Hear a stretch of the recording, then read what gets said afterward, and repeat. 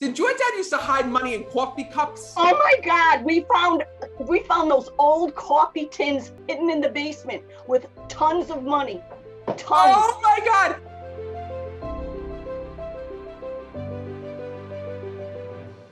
Hi, Anne-Marie. Hi, Matthew. I'm glad that you're here. And first of all, I keep hearing these souls that are here that are trying to connect. First of all, your dad passed? Yes. So know that he's stepping forward when I'm here. And when I'm connecting, first of all, I gotta tell you, your dad is like your protector on the other side when I'm connecting with him. He shows me that he is so connected to you in spirit. And first of all, when I'm connected with your father, this was a man who had issues all throughout his body here in this world. But you know what's crazy is that he never really talked about what was going on with him. Your dad shows me when I'm speaking to him that he would get sick and he'd bounce back, and he would get sick and he'd bounce back. And also at the same time, there were things that I feel like you didn't even know about with your dad. That's true.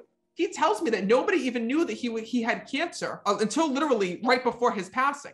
It's true. Your dad's telling me he had this for 5 years. This was not something that just came about when he died. He keeps saying to me, 5 years, 5 years. Matt, tell her 5 years I had this. I said to him, well, weren't you in pain? And your father goes, Matt, he goes, you should have saw what I did for work. He says, I worked like a dog, he says to me. And he says to me that he would pick shit up, he'd put shit down. He goes, that's what I did. He goes, and do you know, he says that I moved faster, he says, than these 20 and 30-year-olds on the job site, he said to me. He goes, that's what I always used to tell my family. Is that true? That is true.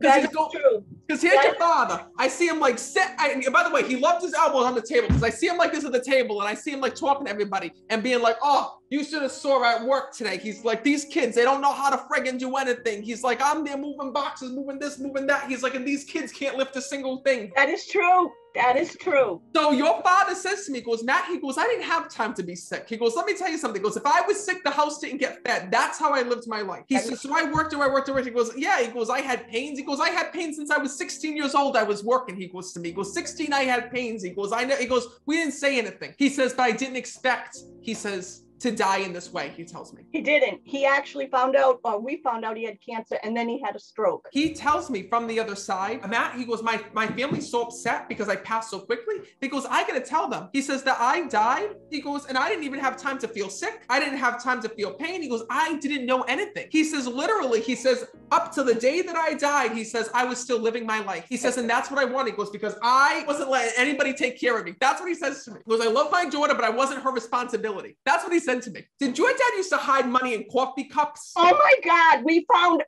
found those old coffee tins hidden in the basement with tons of money.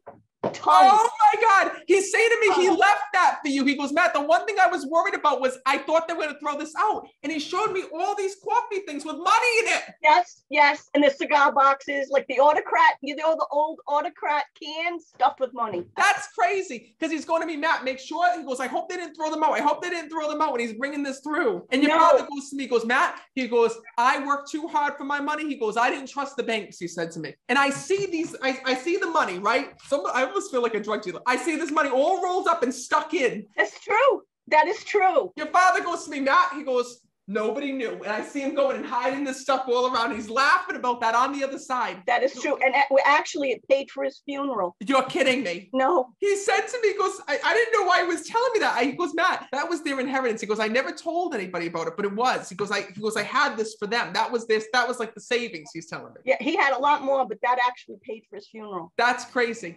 Yeah. I gotta tell you, your father says to me when I'm connecting with him that the one thing that he wants you to know is how much that he loves you. He goes, Matt, I didn't always say that. He goes, I was the type of person, I was a doer, not a sayer. So literally, he says, all my money went to my kids. He says, I would go and surprise them, especially back when they were younger, Matt. I used to bring them on trips. And he says to me, Matt, he says, all I cared about was giving my daughter and my family a good life. And the one thing that he wants to let you know is that you showed your love to him every day because you still stress out and you still get nervous and you say, oh my God, you know, did my dad know how much I loved him? Did you know how much I cared about him? And he's saying to me, yes. He says, I did. I bought his house. I have his house. Maybe you should invite me over in case there's more money there. But I'm just kidding with you. He says to me this. He says, Matt, he goes, I want my daughter to know one thing. You know, you go back and you say, oh my God, if I knew dad was passing, I would have spent more time with him. We would have done more with one another. He says, listen, I don't want you to hold that burden or hold that thought or that guilt. He says, I want you to know that it's not about all of that. He says, it's about the love that we shared here in this world. He wants you to know that he's back with your mother on the other side. I bet you he is. But he tells me that your mother used to, like, couldn't stand him here in this world. She used to get so annoyed because all he did was work. He goes to me, Matt, he goes, I got to tell you something. He goes, we didn't have a retirement, but we're retired now. And he goes to me, he goes, I'm with her. He goes, I loved her. He goes, and she loved me. He goes, even though she thought I was an asshole at times, he goes, I want her to know that we're still, that we're here and we're together. Yeah, because she had died in 2001. So he was, you know, they never retired together, really. That's crazy. She did think he was an asshole sometimes. Well, listen, I didn't say it. Your loved ones do. I love her. No, he was right. He was right. He says to me, he goes, Matt, he goes, I want her to know that my whole life, he says, there was only one love for me, and that was your mom. He says, so please know that we are together on the other side. Please know that we are at peace and that, you know, I am watching over her always. Thank you so much, Matt. Thank you so much. I wanted to hear from my dad so badly. I've heard from my mom from you, but this was a gift. Thank you so much.